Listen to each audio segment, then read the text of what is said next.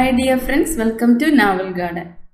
ഇന്ന് ഞാൻ നിങ്ങളോട് ഷെയർ ചെയ്യാൻ പോകുന്നത് നമ്മുടെ വീട്ടിൽ വളർത്തുന്ന പൂച്ചെടികളിലും പച്ചക്കറി ചെടികളിലും ഒത്തിരി നാശമുണ്ടാക്കുന്ന ഒരു കീടാണുവിനെ കുറിച്ചും അതിനെ എങ്ങനെ നമ്മുടെ വീട്ടിൽ ദിവസവും ഉപയോഗിക്കുന്ന സാധനങ്ങളെ കൊണ്ട് തന്നെ ഒഴിവാക്കുന്നത് എന്നുള്ളതിനെ കുറിച്ചുമാണ്. ഗാർഡനിങ് ചെയ്യുന്ന ഏവർക്കും മീലിബഗിനെ കുറിച്ച് പരിചയം കാണും. നമ്മുടെ ചെമ്പരത്തി, അഡീനിയം, 10 മണിച്ചെടി, പിന്നെ തക്കാളി, വെണ്ട, കത്തിരി പോലുള്ള എല്ലാ പച്ചക്കറികളിലും ഒരുപാട് നാശം വരുത്തുന്ന ഒരു കീടാണുവാണ്. ഇത് എങ്ങനെയാണ് ഒഴിവാക്കുന്നത് എന്ന് നോക്കുന്നതിന് മുമ്പ് നമുക്കിത് എങ്ങനെ വരുന്നു, ഇതിന്റെ ബയോളജിക്കൽ സയൻസ് എന്താണ് എന്ന് നോക്കാം. ഈ മീലിബഗ് വെള്ള കളറിൽ അതിന്റെ ദേഹത്ത് ഒരു പൂപ്പ് പോലുള്ള പൊടിയിരിക്കുന്ന ഒരു ജീവിയാണ്. ഈ ജീവി ഒരു പ്രാവശ്യം നമ്മുടെ ചെടിയിൽ മുട്ടയിടുമ്പോൾ 100-ലിരുന്ന് 500 മുട്ട വരെ ഇടുന്നതായിരിക്കും. അത് നമ്മുടെ ചെടിയുടെ ഏതെങ്കിലും ഇലയുടെ അടിയിലോ കായകളുടെ അടിയിലോ ഒരു കുഞ്ഞു കോട്ടൺ സാക്ക് പോലുള്ള സ്ട്രക്ചറിൽ ഇട്ടുവയ്ക്കും. 10 ദിവസത്തിൽ അതിന്റെ മുട്ട വിരിഞ്ഞു വരുമ്പോൾ അതിന്റെ ലാർവ സ്റ്റേജിലുള്ള കുഞ്ഞുങ്ങൾ നമ്മുടെ ചെടിയിൽ മുഴുവനും പെരുകി പിടിക്കും. അങ്ങനെ പിടിച്ചു കഴിയുമ്പോൾ നമ്മുടെ ചെടിയുടെ നീര് ഊറ്റി കുടിക്കുകയും ചെടിയെ നശിപ്പിച്ചു കളയുകയും ചെയ്യും. ഈ മീലിബഗ് പകരുന്ന ചെടികളിൽ ഉറുമ്പുകൾ ഇരിക്കുന്നത് തീർച്ചയായും നിങ്ങൾ കണ്ടു കാണും. ഈ ഉറുമ്പും മീലിബഗും തമ്മിൽ ഒരു മ്യൂച്വൽ എക്കോളജിക്കൽ ബോണ്ടിങ് ഉള്ളതാണ്. അതിന്റെ സയൻസിനെ കുറിച്ച് ഞാൻ ഫാസ്റ്റ് ആയിട്ട് മനസ്സിലാകുന്ന രീതിയിൽ പറയാം. ഈ മീലിബഗ് ചെടിയുടെ പോഷക ഗുണങ്ങളെ ഒക്കെ വലിച്ചെടുക്കും. അങ്ങനെ വലിച്ചെടുക്കുന്ന പോഷക ഗുണങ്ങളിൽ ഒത്തിരി ഷുഗർ സബ്സ്റ്റൻസ് അടങ്ങിയിരിക്കുന്നതാണ്. അങ്ങനെ മീലിബഗ് ഊറ്റിയെടുക്കുന്ന ഷുഗർ സബ്സ്റ്റൻസിനെ കഴിക്കാൻ വേണ്ടിയാണ് ഉറുമ്പുകൾ ഒത്തിരി വരുന്നത്. ഇങ്ങനെ കഴിക്കുന്ന ഉറുമ്പുകൾ ഈ മീലിബഗിനെ മറ്റേ കീടാണുക്കളോ പ്രാണികളോ ഒന്നും തന്നെ ഡിസ്റ്റർബ് ചെയ്യാതെ പ്രൊട്ടക്ട് ചെയ്യും. ഇതല്ലാതെ ഇതിന് കുഞ്ഞ് ലാർവ സ്റ്റേജിലുള്ള മീലിബഗിനെ ഒരു ചെടിയിൽ നിന്ന് മറ്റേ ചെടിയിലേക്ക് എളുപ്പത്തിൽ പകരുന്നതിന് ഇടയാക്കും. ഇങ്ങനെ ഈ മീലിബഗ് ചെടിയിൽ പെരുകുമ്പോൾ ചെടിയുടെ ഇലകളും അതിൽ വരുന്ന പൂക്കളും ജീവനില്ലാതെ പോയി ചെടി അങ്ങനെ മുരടിച്ച അവസ്ഥയിൽ ഇരിക്കും. ഈ മീലിബഗിന്റെ ദേഹത്ത് ഒരു വാക്സീവ് പ്രൊട്ടക്റ്റീവ് കോട്ടിംഗ് ഇരിക്കുന്നത് കൊണ്ട് എളുപ്പത്തിൽ കീടനാശിനികൾ ഇതിന്റെ ദേഹത്ത് ഏൽക്കത്തില്ല. ഈ മീലിബഗിനെ നശിപ്പിക്കാൻ പൊതുവെ സോപ്പ് വെള്ളം അല്ലെങ്കിൽ ഷാംപൂ വെള്ളം കൊണ്ട് സ്പ്രേ ചെയ്യുന്നതാണ് പതിവ്. പക്ഷേ സോപ്പ്, ഷാംപൂയിലൊക്കെ കെമിക്കൽസ് ഇരിക്കുന്നത് കൊണ്ട് നമ്മുടെ പച്ചക്കറി ചെടികളിൽ അടിക്കുന്നത് അത്രത്തോളം അഡ്വൈസബിൾ അല്ല. അതുകൊണ്ട് നമ്മുടെ വീട്ടിൽ തന്നെ ഉണ്ടാക്കിയെടുക്കാവുന്ന ഒരു ഓർഗാനിക് പെസ്റ്റിസൈഡിനെ കുറിച്ച് നോക്കാം. ഇപ്പോൾ ഇതിൽ എടുത്തിരിക്കുന്നത് നമ്മൾ വീട്ടിൽ ദിവസവും കഴിക്കുന്ന ചോറാണ്.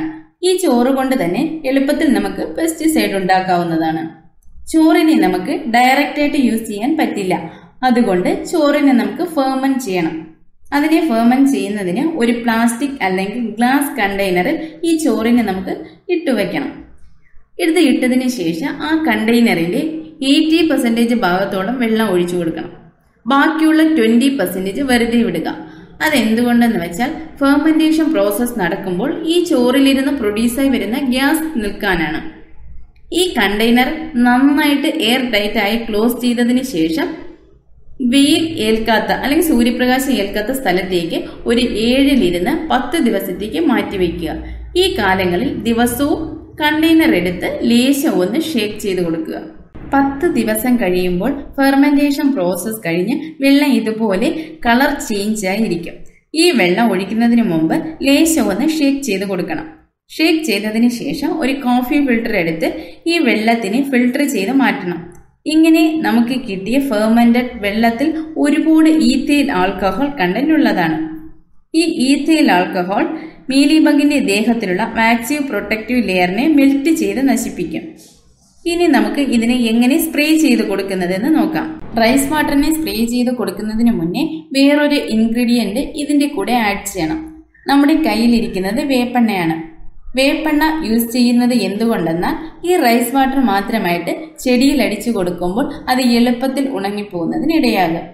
ഈ വേപ്പെണ്ണയും കൂടെ ചേർക്കുമ്പോൾ അത് ഒരു സ്റ്റിക്കിംഗ് ഏജന്റ് അല്ലെങ്കിൽ വെറ്റിംഗ് ഏജന്റ് ആയിട്ട് റൈസ് വാട്ടറിന്റെ കൂടെ യൂസ് ആകും. അപ്പോൾ അത് എളുപ്പത്തിൽ ഉണങ്ങിപ്പോകത്തില്ല. നമ്മൾ ഫിൽട്ടർ ചെയ്ത് വച്ചിരിക്കുന്ന റൈസ് വാട്ടറിൽ 1/2 സ്പൂൺ വേപ്പെണ്ണ ഒഴിച്ച് നന്നായിട്ട് മിക്സ് ചെയ്യണം. മിക്സ് ചെയ്ത വെള്ളത്തിന് ഒരു സ്പ്രെയർ ബോട്ടിൽ ഒഴിച്ചെടുക്കണം. ഇത് ചെടിക്ക് ഒഴിച്ചു കൊടുക്കുമ്പോൾ മീലിബഗ് ഇരിക്കുന്ന സ്ഥലങ്ങളിലൊക്കെ നല്ല ഫോഴ്സിൽ അടിച്ചു കൊടുക്കണം. അങ്ങനെ ഫോഴ്സിൽ അടിക്കുമ്പോൾ ഈ കീടാണുക്കൾ ചിലതൊക്കെ താഴെ വീഴുന്നതിന് ഇടയാകും. ചിലതൊക്കെ അങ്ങനെ ചെടിയിൽ ഇരുന്നാലും അതിന്റെ ബോഡിയിൽ നമ്മുടെ ഈത്തയിൽ ആൽക്കഹോൾ റിയാക്ട് ആകാൻ തുടങ്ങും. നമ്മൾ ഈ സ്പ്രേനെ ആഴ്ചയിൽ 2 അല്ലെങ്കിൽ 3 ദിവസം സ്പ്രേ ചെയ്ത് കൊടുക്കാം. ചെടിയിൽ ഈ മീലിബഗ് കുഞ്ഞു കുഞ്ഞ് വൈറ്റ് സ്പോട്ടായിട്ട് ഇരിക്കുന്നത് മാറുന്നത് വരെ ഈ സ്പ്രേ തളിച്ചു കൊടുക്കണം. വെള്ളീച്ച പോലുള്ള കീടനാശിനി മീലിബഗിന്റെ ആക്രമണം നമ്മുടെ ചെടിയിൽ ഉണ്ടായാൽ മാത്രം തന്നെ സ്പ്രേ ചെയ്ത് കൊടുക്കണമെന്നില്ല. അതല്ലാതെ നമ്മുടെ പച്ചക്കറി ചെടികൾക്കും മീലിബഗിന്റെ ആക്രമണം ഏറെ ഉണ്ടാകുന്ന ചെടികൾക്ക് ആഴ്ചയിൽ 1 ദിവസം സ്പ്രേ ചെയ്ത് കൊടുത്താൽ ഈ മീലിബഗ് വരാതെ തന്നെ നമുക്ക് ഒഴിവാക്കാം. ഇത് സ്പ്രേ ചെയ്യുമ്പോൾ ശ്രദ്ധിക്കേണ്ടത് വൈകുന്നേരം 6 മണിക്ക് ശേഷം ചെയ്യുക. അപ്പോൾ തന്നെ ചെടിയിൽ ഉണങ്ങാതെ ഒരുപാട് നേരം ഇരിക്കും. നിങ്ങളും ഇനി വീട്ടിൽ ഇത് എളുപ്പത്തിൽ ഉണ്ടാക്കി നിങ്ങളുടെ ചെടികളെ സംരക്ഷിക്കുക. ഇതുപോലെ നല്ല നല്ല ഹോം ഫെർട്ടിലൈസർ, ഹോം പെസ്റ്റിസൈഡ് ഇതുപോലുള്ള ഓർഗാനിക് തിങ്സ് എങ്ങനെ ചെയ്യുന്നത് എന്നുള്ള ടിപ്സുമായിട്ട് ഞാൻ അടുത്തടുത്ത വീഡിയോയിൽ വരാം. നിങ്ങൾക്ക് എൻ്റെ വീഡിയോ ഇഷ്ടമായാൽ ലൈക്ക് ചെയ്യുക, ഗാർഡനിങ് പൂക്കൾ ഇൻട്രസ്റ്റ് ഉള്ള ഫ്രണ്ട്സിൻ്റെ കൂടെ ഷെയർ ചെയ്യുക. പിന്നെ മറക്കാതെ സബ്സ്ക്രൈബ് ചെയ്യുക, തൊട്ടടുത്ത് കാണുന്ന ബെല്ലൈക്കൺ പ്രസ് ചെയ്യുക. ഇതുപോലെ വ്യത്യസ്തമായ എൻ്റെ ഗാർഡൻ അപ്ഡേറ്റുമായി ഞാൻ റെഗുലറായിട്ട് വീഡിയോ ഇടുന്നതായിരിക്കും. ഇതല്ലാതെ വേറെ സോഷ്യൽ മീഡിയ പ്ലാറ്റ്ഫോമിലുള്ള നാവൽ ഗാർഡൻ ചാനൽ ലിങ്ക്സ് വന്ന് ഡിസ്ക്രിപ്ഷൻ ബോക്സിൽ കൊടുത്തിട്ടുണ്ട്. അതിൽ ചില വ്യത്യാസമായ പൂക്കളുടെ പോസ്റ്റുകളും ഞാൻ ഡെയിലി അപ്ഡേറ്റ് ചെയ്യുന്നുണ്ട്. ഇനി അടുത്ത വീഡിയോയിൽ നമുക്ക് കാണാം.